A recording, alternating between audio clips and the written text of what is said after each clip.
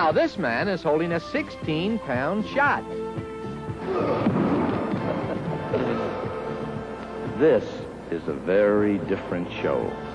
And we'll be back with a very strong man.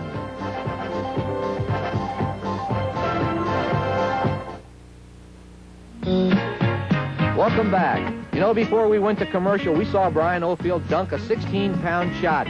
It looks easy, but in order to execute this stunt, he had to apply over 900 pounds of force.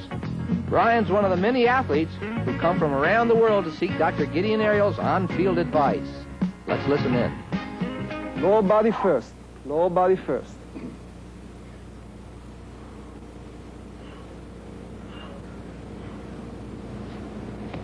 Okay. Okay. Now, didn't it feel better? Yeah, it was. Well, that's it. I have to hold it higher when I'm lower like this. Yeah.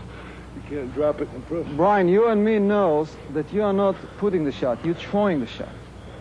So basically, you put the shot as far as possible behind you, and you're basically throwing. But to get to this position, you have to throw the hip first, right?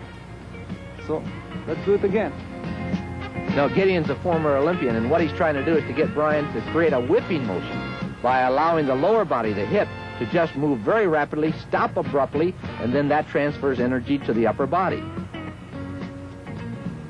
The lower body going first, trail it with the upper body. Same thing.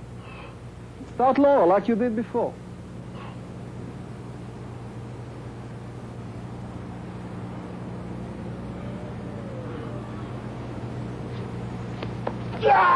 Okay, okay, was not as much separation as before. No, I came wider. No.